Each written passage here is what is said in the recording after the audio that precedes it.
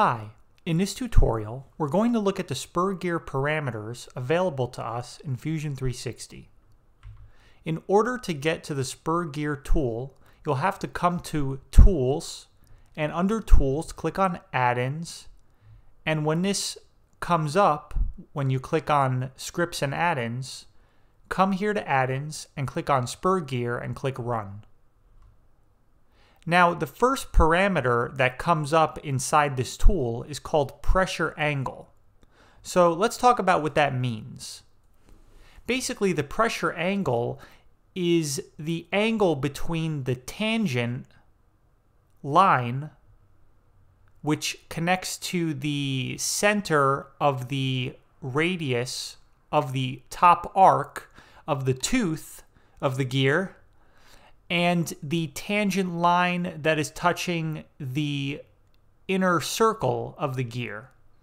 And so if you take these two lines and you draw an angle between them, that's the pressure angle.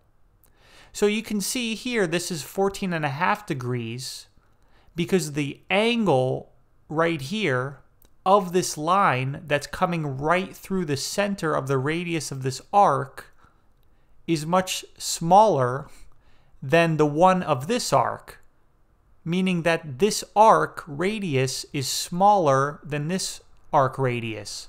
The larger it is, the smaller the angle, because this circle gets larger, which makes this line get come closer and closer to the blue line.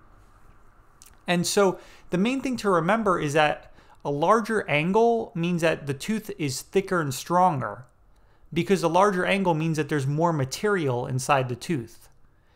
Now, that's at the expense of more gear wear, because you have a longer face for the tooth to rub against. Now, if you make a small angle, then the tooth is weaker because the tooth has less material in it.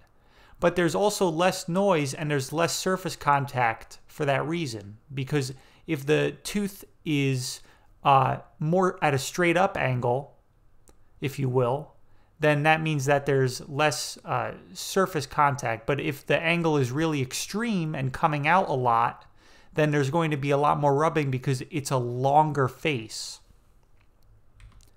So here we're going to look at diametral pitch. And so what that means, it's basically the number of teeth per inch divided by this diameter. Now, the main thing to remember here is that the diametral pitch changes the diameter of your gear. So that's the main takeaway of this.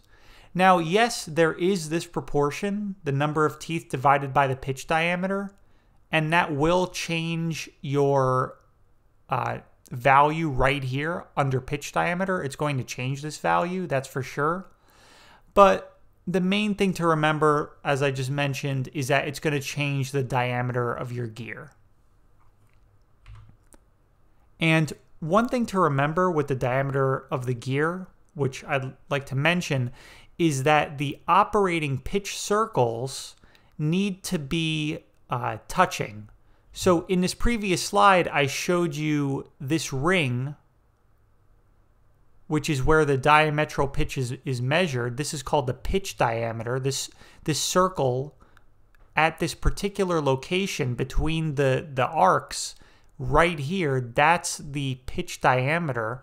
The two pitch diameters of both of your gears, when they're meshing, they need to touch. They need to be tangent to each other. That's a key thing to remember with gear design. So the number of teeth is what it sounds, it's the number of teeth. And the backlash is the distance between two teeth when you have the teeth interlocking.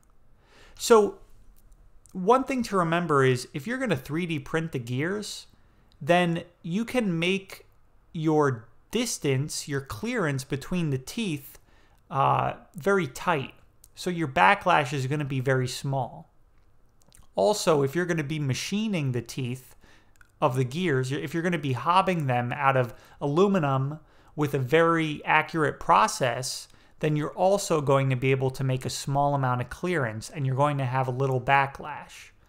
But if you're carving these out of wood by hand, then you're going to have to allow more clearance around the teeth because your method of manufacturing is less accurate and it has larger tolerances. And for that reason, your backlash is going to be larger than if you created it in a more accurate process.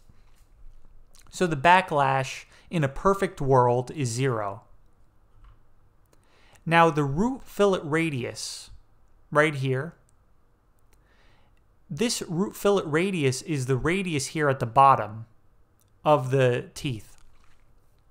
Now this radius at the bottom of the tooth, it needs to be as large as possible without touching the other tooth of the other gear at any point in the rotation of the gears. As long as it's not in contact with this gear, then you're fine. The main thing to remember is that you need to worry about your tolerances and your manufacturing process.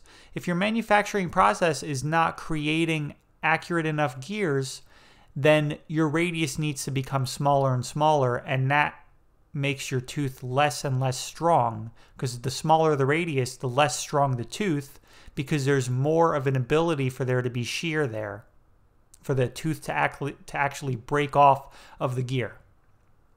So the main thing is to just make it as large as possible within reason, within your parameters, within your tolerances, while not being in contact with the other tooth during operation. Now the gear thickness is very obvious, just like the number of teeth. It's just how high or how thick the gear is. The hole diameter is also just what it sounds like. It's the diameter of the inner hole. And that's it. Thank you.